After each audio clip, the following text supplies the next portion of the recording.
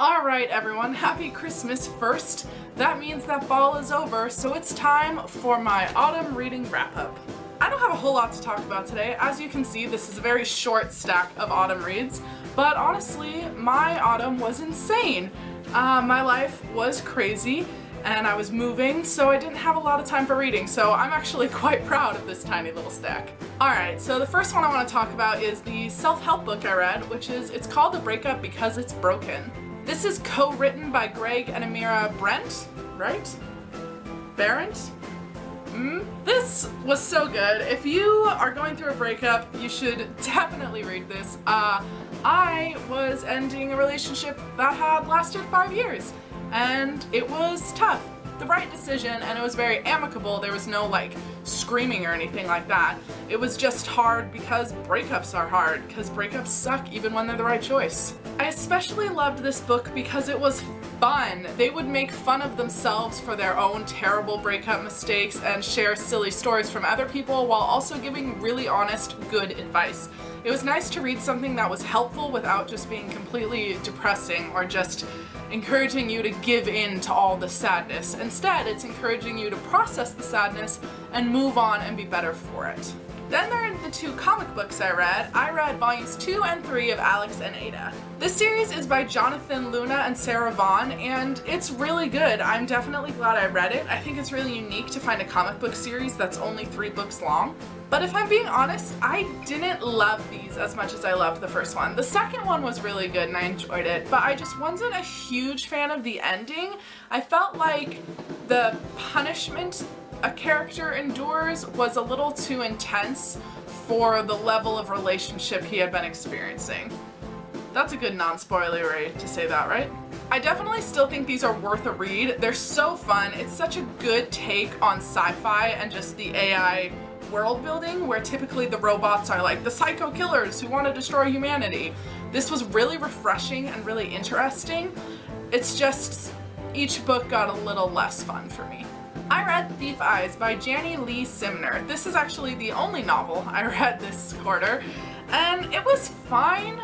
It's set in Iceland, which I thought was really interesting. I haven't read a lot of stuff set in Iceland, and the mythology aspects with Norse mythology and Icelandic folklore. What's happening to my voice? Those elements were really interesting and really well written, but unfortunately I just didn't like the characters. I thought the main character was very weak, not in terms of her personality being weak, I mean in terms of how she was written. It was poorly done. And the whole romantic subplot I just hated. I know that I always hate on romantic subplots, so no one's surprised there, but I just thought it was really poorly executed. She's going on an adventure with Ari, and that's definitely the central relationship in this story, even if it just is friends. But there are all these callbacks to like a boyfriend she has back in Arizona that were just really unnecessary, and I felt like it didn't contribute anything to the story, and it actually took me out of the story a lot. You know, I'd be in the middle of really enjoying all of this intense story building and world building and oh god, is the villain gonna catch them? And oh, okay, so boyfriend drama again, cool.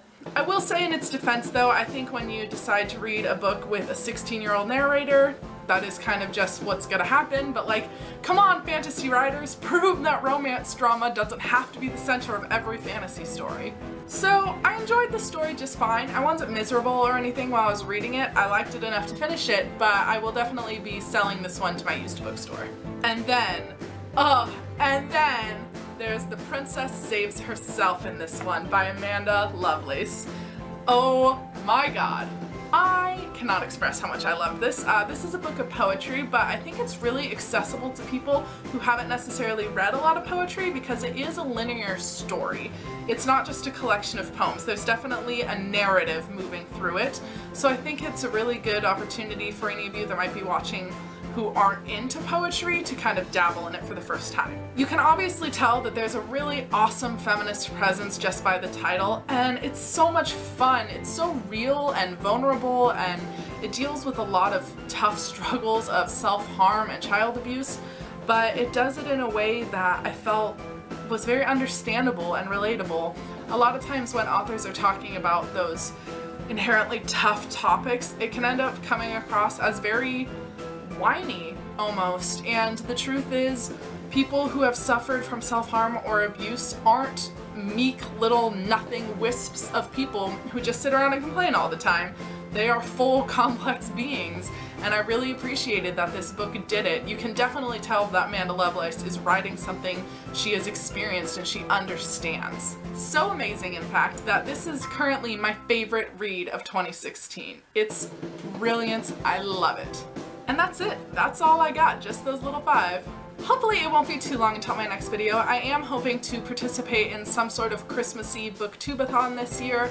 I did my first one over the summer and really enjoyed it. And now that it's December 1st, I can finally start reading this collection of short stories again, which I didn't finish last year. So I hope you're having a good introduction to the holiday season, whatever you celebrate, even if you just think snow is cool.